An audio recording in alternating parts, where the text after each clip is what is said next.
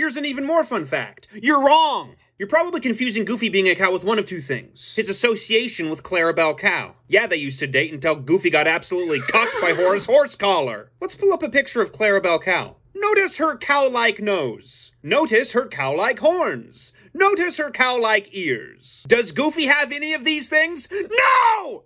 But if Pluto is a dog, how can Goofy be a dog? Yes, Pluto is a dog, but Goofy is an anthropomorphic dog, meaning he has human-like characteristics. He was given the gift of speech by a mad scientist named Walt Disney, and if you want to be more specific, Pinto Colvig, his original voice actor. Look, the Disneyverse is weird. You got dogs coexisting with anthropomorphic dogs. You got anthropomorphic cows living with actual cows. Just for fun, let's pull up a picture of Pluto. A dog's nose, check. Dog's ears, check. Even has that little bump on his head that stores his tiny brain, just like Goofy. Oh yeah, and Goofy's original name was Dippy Dog.